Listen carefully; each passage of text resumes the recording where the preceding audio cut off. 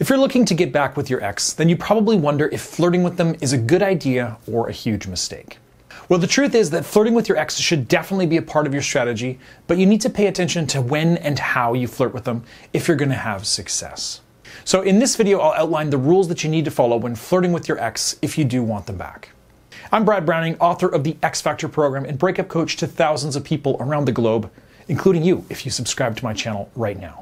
And I'm here to demystify your breakup and tell you what's going on in your ex's head. But above all else, I'm here to give you some simple strategies to start winning back your ex today. So I've said that you should flirt with your ex, but that comes with an asterisk. So before you start firing off, winky emojis and ending every message with ... here are the rules that you need to follow when flirting with your ex. Rule number 1, keep your intention in mind. Now, flirting with your ex isn't quite as simple as you'd like it to be. As with any interaction with your ex, it's tricky because of your baggage and your past together. And if you want them back, then it's even more complicated. So only flirt with your ex if you know your intention, your goal. And your goal shouldn't be to make yourself feel better about the breakup or to get validation from your ex. Flirting needs to be part of a larger strategy to rebuild the connection that you once had. Now, this doesn't have to be something that you're constantly focusing on, but if you feel like you're losing the thread or you don't know what to say next, return to your intention and let that guide you. Maybe that'll mean, dropping an inside joke or a reference.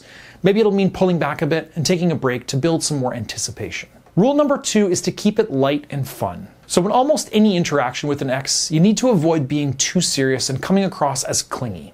And this definitely goes for flirting as well. Remember that you're trying to build a new, fun relationship with your ex. So now is definitely not the time to get into heavy topics like the breakup, your feelings, or whether or not they're seeing somebody new. So try to treat them the way you would with someone you just met. Be funny, be interesting, and a little aloof. The good news is that you have an advantage over a stranger because you can leverage all the knowledge that you have about your ex, like what they like and what turns them on. Rule number 3 is to not let them use you. It feels great to flirt with your ex, but you also need to be aware of their intentions. And what I mean by that is that your ex may flirt with you just for validation, not to show real interest. Unfortunately, I've seen it happen again and again. So really, just be aware. If they're establishing a pattern where they just hit you up late at night, send a few suggestive messages, and then disappear for weeks after they've gotten what they wanted, then you'll know that this is the case for you. And in this kind of scenario, I'd advise you to keep your ex at arm's length to avoid being manipulated or treated as a backup plan. Don't be afraid to leave them on red or change the subject if they're clearly just fishing for compliments. Now, if you are wondering what your ex's intentions are, consider taking my free quiz over at breakupbrad.com/quiz. It's quick, easy, and free, and it'll give you a clear answer to the question, what chance do I have with my ex? Again, you can take it for free at breakupbrad.com/quiz. Now let's move on to rule number 4, which is to build mutual attraction.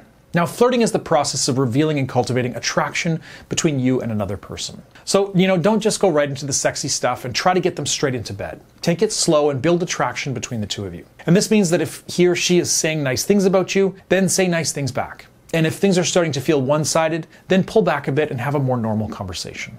Really, you can't force flirting.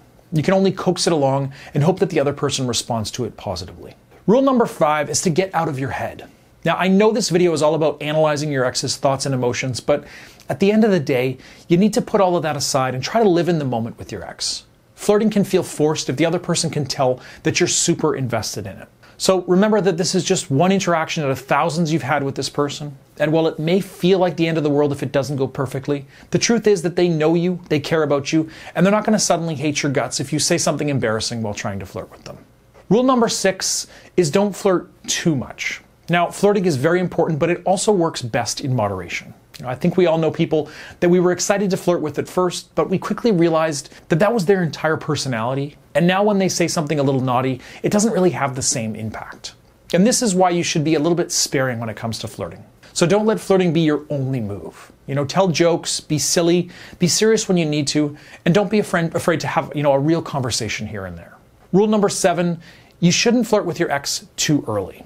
So if you've seen any of my other videos, then you know that I advocate for a period of no contact. And this means don't contact your ex for roughly a month following the breakup. Obviously, it's a difficult step to take, but it's going to be necessary, especially if you plan on using flirting as your part of your strategy.